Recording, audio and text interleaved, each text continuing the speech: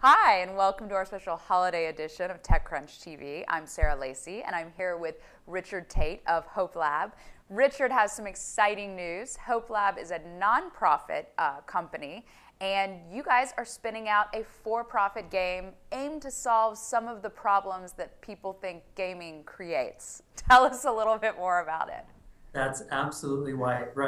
HopeLab is launching a subsidiary organization to introduce a new product, a new tech-based product that we've created specifically to fight sedentary behavior in young people. As many of us know, opportunities for kids to play and move around are decreasing greatly. And research shows us that young teens in particular stop playing and they become more sedentary. They become more engaged with technology. Their play patterns actually change.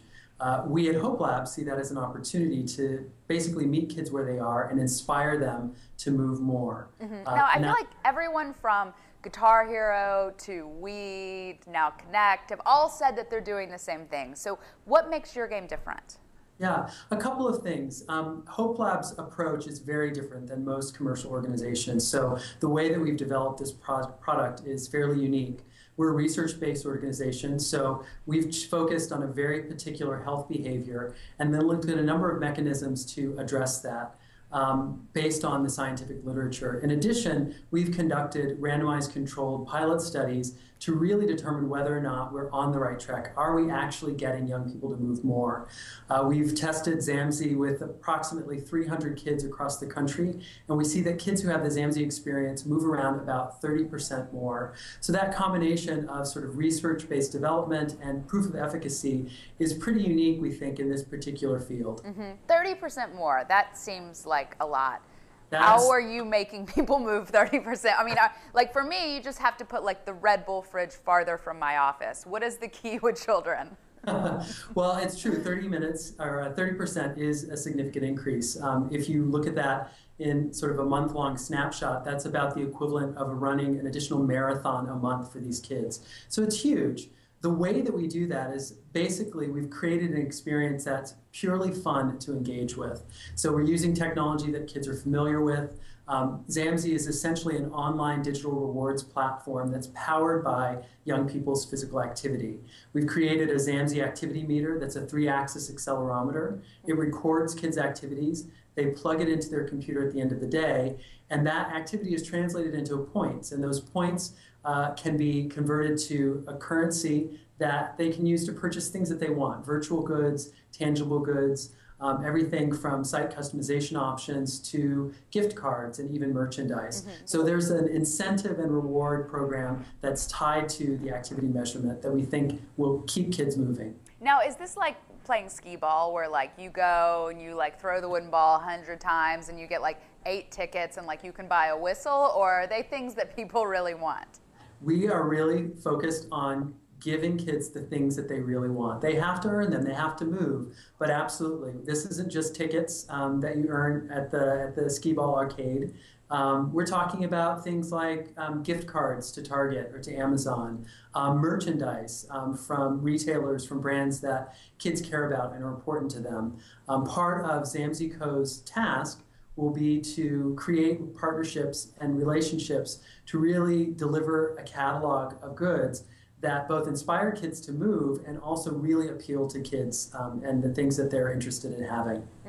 Now, when you talk about movement, what are you talking about? Because a lot of little things can add up to the equivalent of running a marathon, but part of the reason you get in shape running a marathon is you're running it continuously. So is there meaningful exercise versus just fidgeting in your chair? Absolutely. So both of those things are important. In aggregate, even fidgeting in your chair is physical activity. But absolutely, we're looking to inspire the level of physical activity that's actually going to improve kids' health.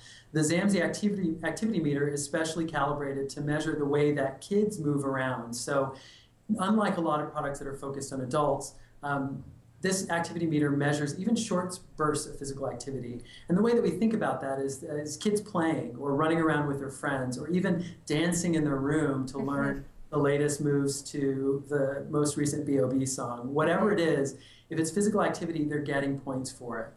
How much they move around determines how many points they earn. The system is calibrated to actually be personalized to how much the young person is moving around. So as they beat their average day after day, they're actually earning points at an accelerated rate. So it's not just total activity, it's how much you're improving over your activity day to day. That's really cool. I think anything that ties in like personal competitiveness is always real, because I mean that's why we play video games over and over again, right? You want to beat your other score, you want to be better than yourself, you want to be showing improvement. Yeah, and it's really about the user. So the experience gives young people a chance to see their activity data displayed to them, how much have I moved today, as well as giving them this access to essentially a virtual economy. So by going out and moving around, they actually earn a currency that they can then redeem for things that they want online. Now, you guys have a unique situation where, you know, you're taking this from a nonprofit, spinning it into for-profit, and, you know, we'll talk about that a little bit more specifically in the next segment. But, you know, I want to get an idea of just, you know, now that you are spinning it out, when can parents expect this to be more widely available? What's the go-to-market strategy? Yeah, we'll be introducing product into the market in the second quarter of next year in a closed beta. So it'll be a fairly limited number of products out there. That's really going to give us a chance to understand what's working and what we need to improve on the product experience. We'll have a full launch before the end of the year next year in 2011. But I would expect that if folks log in, sign up for our newsletter, they'll begin to hear news about some of our rollout activities in the second quarter of next year. We're really excited about it. You should reserve a chunk of beta invites for TechCrunch readers. I think we can do that. All right, great, Richard. Well, thank you so much for joining us. And I know everyone sitting out there is just gorged or is about to gorge on Thanksgiving dinner. Will just feel like they need to fidget more in their chair as a result of listening to you. Right. Pick up a Zamzi and get moving.